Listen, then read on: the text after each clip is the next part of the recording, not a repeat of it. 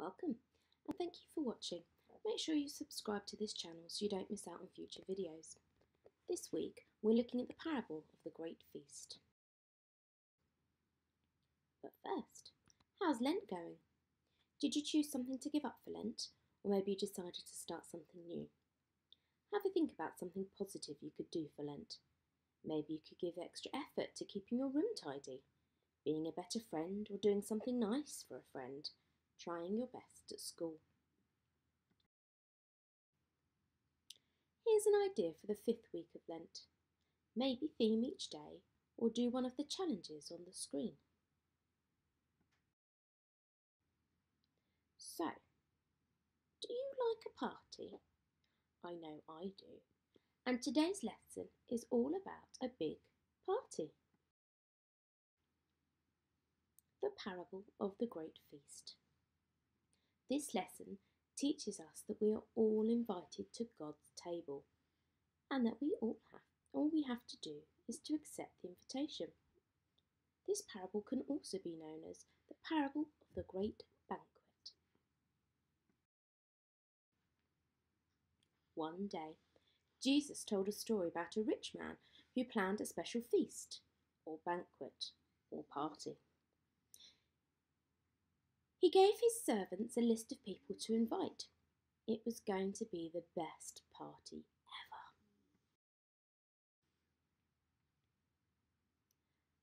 The servants delivered all of the invitations, but the guests made excuses because they didn't want to come to the party. They thought they had more important things to do. One made the excuse, "I've just bought some land and I must go and see it."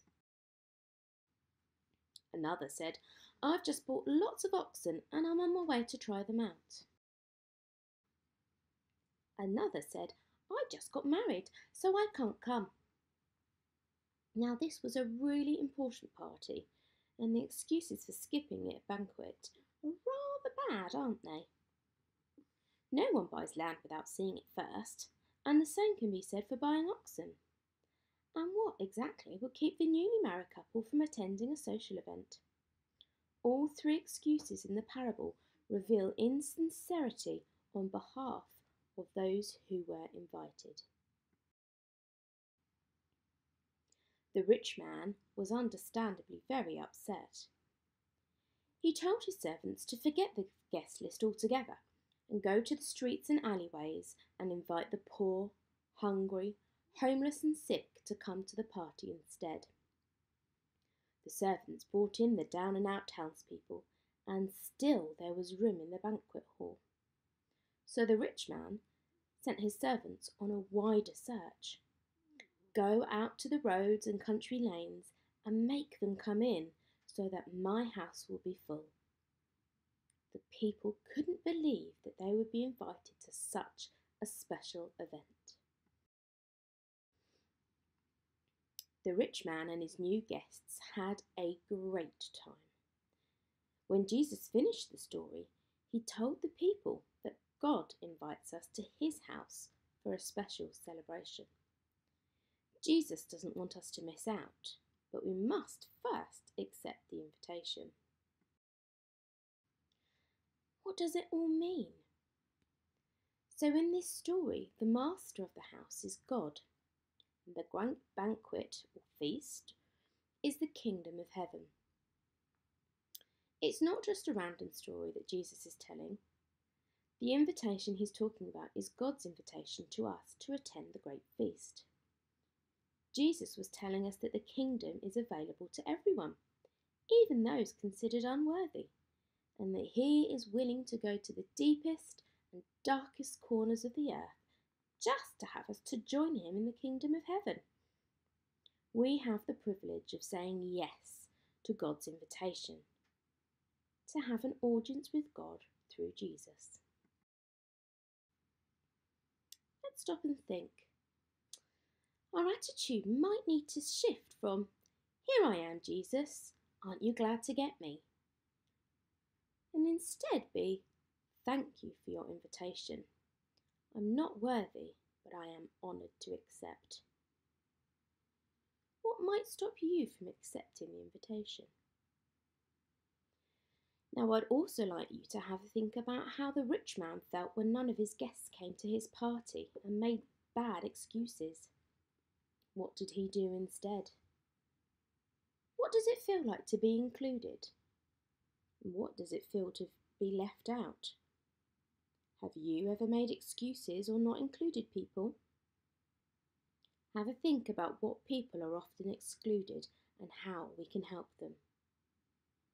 Who does Jesus want us to include? Let's pray together. Our Father, support us to use this time of Lent to do good in this world and connect with God. Thank you, God, for inviting us to your kingdom. Let us be gracious in our acceptance. Support us to look after ourselves, physically, mentally and emotionally. Keep fun, love and laughter in our hearts always. In Jesus' name we pray. Amen. And let's say together the Lord's Prayer. Our Father, who art in heaven, hallowed be thy name. Thy kingdom come, thy will be done, on earth as it is in heaven.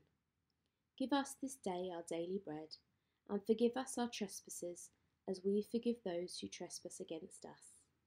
And lead us not into temptation, but deliver us from evil. For thine is the kingdom, and the power, and the glory, for ever and ever. Amen. Thank you for listening, and we hope you'll join us for a Zoom call on Sunday for the first few minutes, where you can share your ideas and activities with the congregation. You can take photos and add them to our Facebook page, Goring MC Children and Family Events. Alternatively, you can email goringmcfamily@gmail.com. Here's some activity ideas.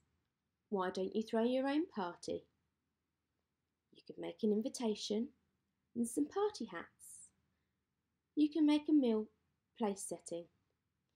Online there's lots of colouring pictures that you can do, and there's even an excuse-o-matic. Have fun. Thank you, and we look forward to seeing you soon.